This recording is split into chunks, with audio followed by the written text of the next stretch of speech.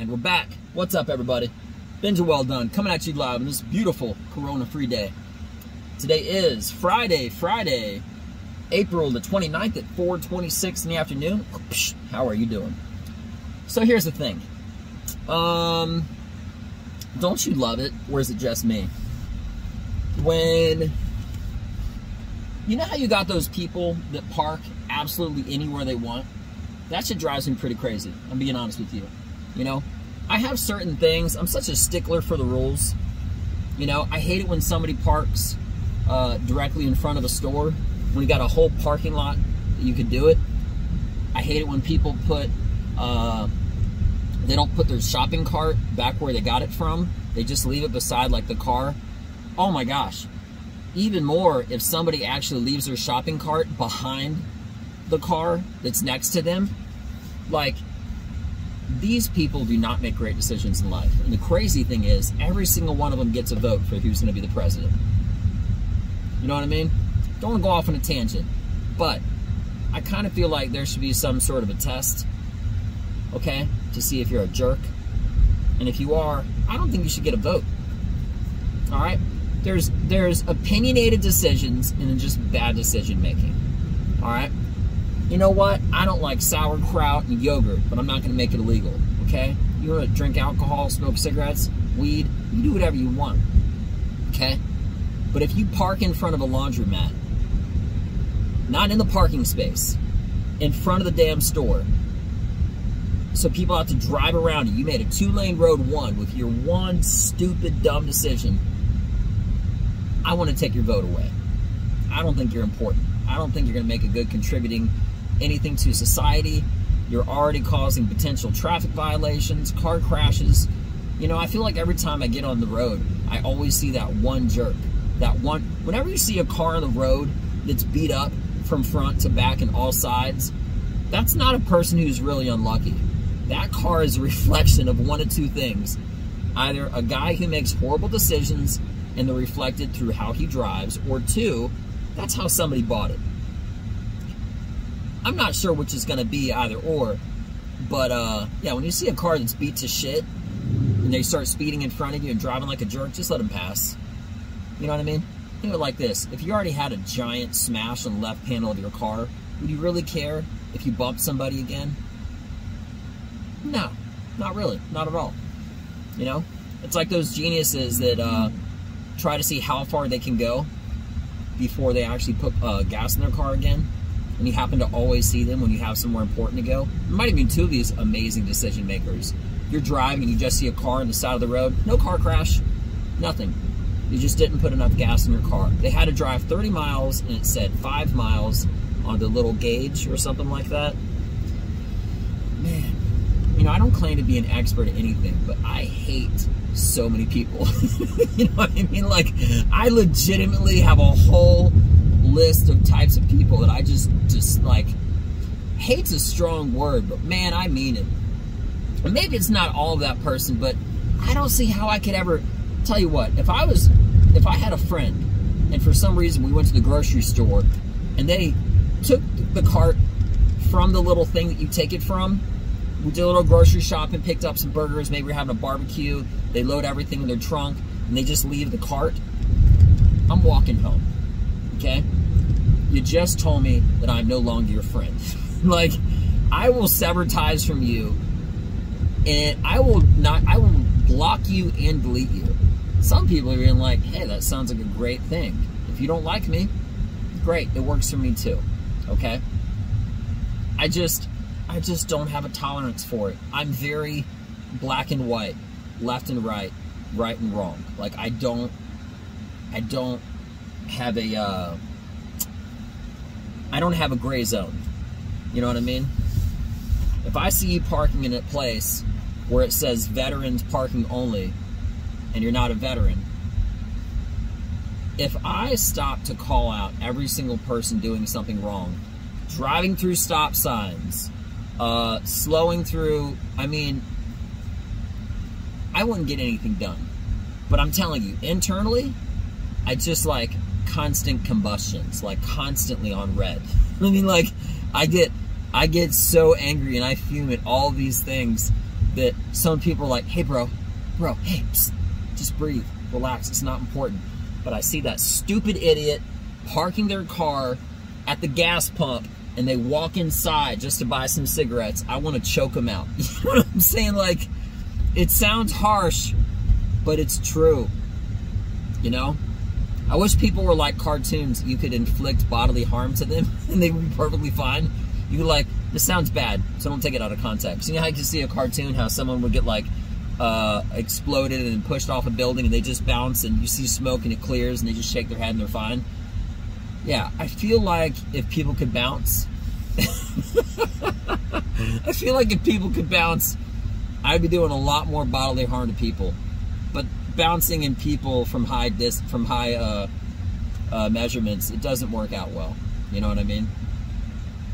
So I just had to get that out. You know, I just stopped by a pizza place, picked up some food, and you had this one gifted, amazing person who decided to park directly in front of the store.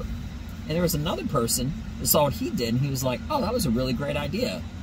But he was coming the opposite direction. So now you have two cars where you're trying to drive around. Nobody can back out their car. Cars are honking at them. And they're like a few stores down, you know, in a bank, maybe cashing some checks and making other great decisions. Like, why would you park your car in front of a store when there's plenty of places you could park in the parking lot? It's called parking space, parking lot, and you're just so cool you can park anywhere. It just, for the amount of things that I should not care about that I do, it's above and beyond. So I love you all very much. I hope you enjoy this. And with that being mentioned, I think I'm done. I got a comedy show tonight. I'm really excited about it. Oh, that's something else. I had a comedy show last night, and I feel like I should not get paid. Yes, that's correct. I feel like I should not get paid. You know, very rarely, going off on a different angle for a second, I feel like I did so bad.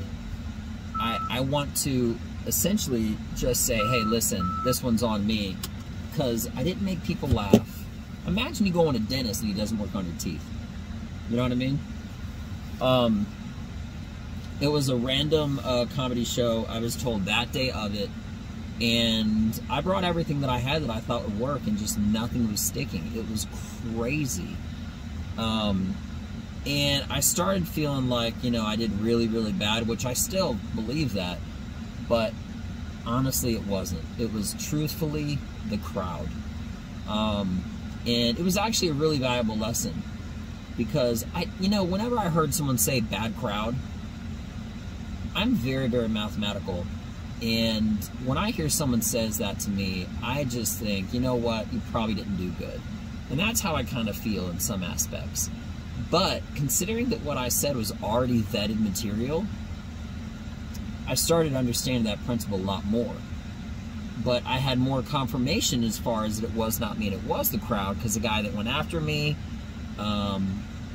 he also bombed, he did horrible, and he's a talented comic. I didn't stay till the very end because I was just trying to like get home, and I drive further to get to Dallas and do comedy shows and stuff. But it was a great. I really appreciated it. It was a great learning experience, and I did try some new stuff, but to me it was like I was in a situation to where I hadn't ever been in a situation to where like my material doesn't hit and it wasn't working.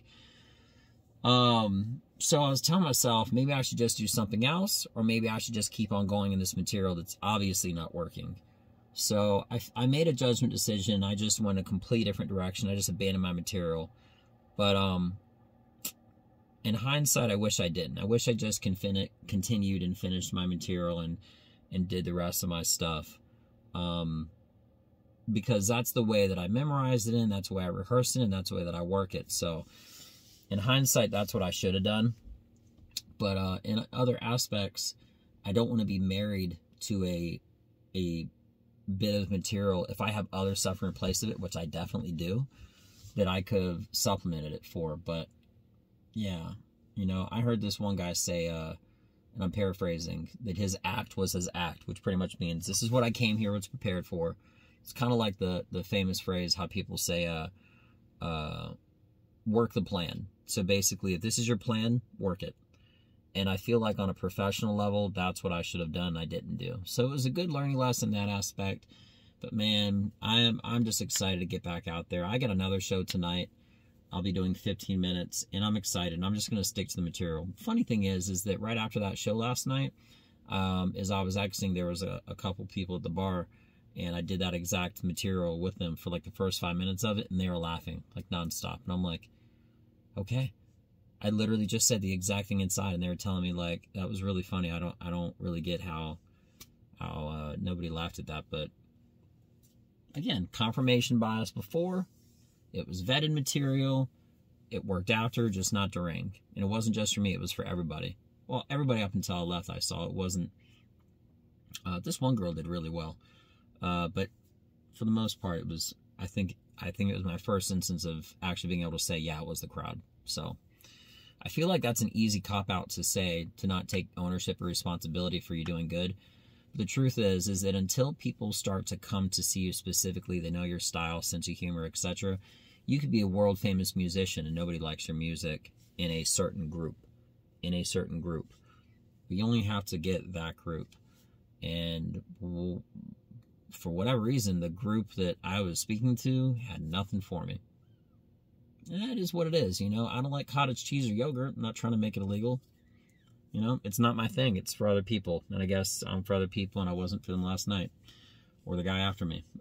Yeah, it was just crazy. So, anyway, with that being mentioned, everybody have a beautiful day. I'm Benja Welldone. Check me out. That was fun. I'm just messing. All right, I'm done. Have a good one. I'm out. Peace.